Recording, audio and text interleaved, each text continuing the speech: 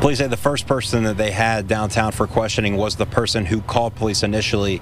Within the last 45 minutes, another person pulled up to the scene and got out of a gray car and went with police. So we're assuming they're presumably talking with police or questioning just as to find out what happened here on this side of West Tulsa. We're learning new information after Tulsa police say a woman was shot and killed near 33rd West Avenue and I-44.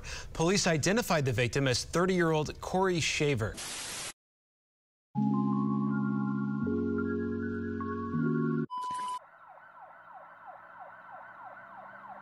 Around 5:30 p.m. on August 7th, Tulsa police responded to the 4800 block of South 35th West Avenue and I-44 in West Tulsa for reports of a shooting.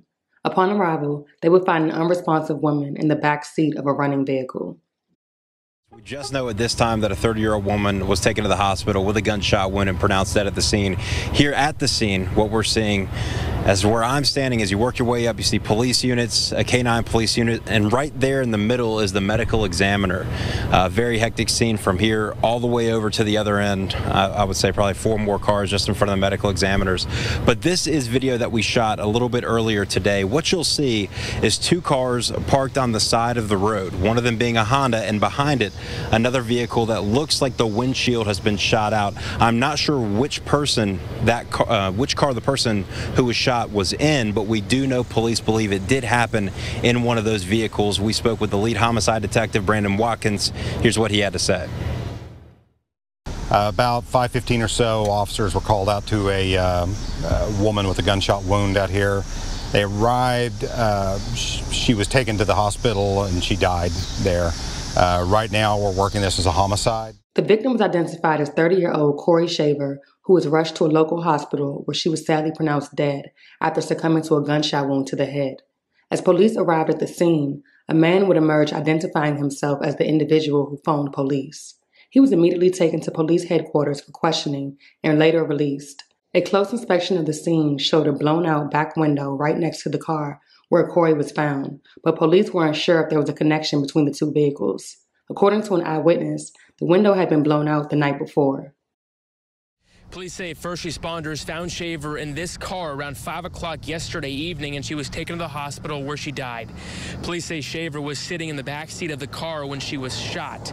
Investigators say when they took one person downtown for questioning, but haven't released any more details. Now, there was a car with a blown out back window right next to where the car where Shaver was found, but they aren't sure if it's connected. From what I understand, the window got blown out of that car last night, but of course we're going to be looking into that as well. Getting 2 other murders that happened within the last week that Tulsa police say are tied to the same after-hours club. 19-year-old Kori Owens was shot and killed inside the Kickback Club early Sunday morning after an altercation. A week earlier, Terrence McAwee was shot and killed while riding in a car on Highway 169 after leaving that same club. Just days after Kori's murder, police would announce the names of 2 persons of interest, brothers Julian and Courtney Smith. Interviewers initially interviewed Courtney Smith, who said someone must have come along and shot her. TPD said the story didn't add up, so the homicide unit continued to search for answers. Detectives found a string of physical and circumstantial evidence pointing to Julian Smith and Courtney Smith as the primary individuals involved in the homicide. It was discovered that both brothers were riding around earlier in the day in the same vehicle Kori was found in. We have new details in the city's latest murder tonight. Tulsa police say they want to talk with these 2 brothers right here after a woman died from a gunshot wound to the head in West Tulsa. This is the 32nd homicide in Tulsa this year and is the 3rd in the last 10 days. Fox 23's Alex Cash has been talking with detectives. She joins us live.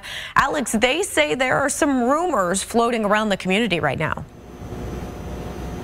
That's right. They're calling for calm in the community, and they say that the latest 3 homicides are not linked, but they say they are calling for 2 brothers to come forward. Lieutenant Brandon Watkins says he wants to speak with these 2 brothers, Julian and Courtney Smith, in connection with Tulsa's latest homicide. They're the only 2 people that we need to talk to on this, and we plan on, they need to come in and give us a chat. Otherwise, there's going to be more drastic action taken in the very near future. Police say Kori Shaver died after being rushed to the hospital on Monday. Officers say she was found sitting in a running car near 48th Street and West 33rd Avenue with a gunshot in the head. Police say the Smith brothers told them that they found the victim in a car here along this road. And detectives now say that evidence points to them being the primary people involved in the homicide. We've got a ton of evidence. We're pretty set with this one, which is why we only need to talk to those two people, Julian and Courtney. We know that the victim and the two suspects were rolling around in the victim's car most of the day together. This was not something that somebody was killed because of something else that happened. That's just not the case in this one. This homicide is the third in the last few weeks, coming after a shooting on 169, which left a man dead, and a shooting at the Kickback Club last weekend, in which a 19-year-old man was killed. Lieutenant Watkins says there's no link between the murders, though, and is warning people not to jump to conclusions. People believe that the shooting that happened at the Kickback Club was somehow connected to this shooting that happened out west of Kori Shaver. And, based on the information that we have, that's not going to be the case. I think there's a lot of people out in the community who are putting two and two together because, some of these people run in the same circles, and I think it's leading them to a false conclusion. We don't want tempers to get too high and people to do something stupid over something that they really don't understand at this point. One of two brothers wanted for a Tulsa homicide is now in custody. We have confirmed two men wanted for a recent murder now in custody. Records show Courtney Smith was booked into the Tulsa County Jail a little after 10 o'clock last night. He was one of two brothers wanted for a homicide on Monday afternoon. Courtney's brother, Julian Smith, is still on the run. Investigators say Julian shot a woman named Kori Shaver in the head near 33rd West Avenue and I-44. They say his brother Courtney helped Julian get away. Julian Smith is charged with first-degree murder. Courtney Smith is charged with accessory to murder. Kori's murder is the third homicide Tulsa police have investigated in the last 8 days. And in all three cases, police are still looking for a suspect.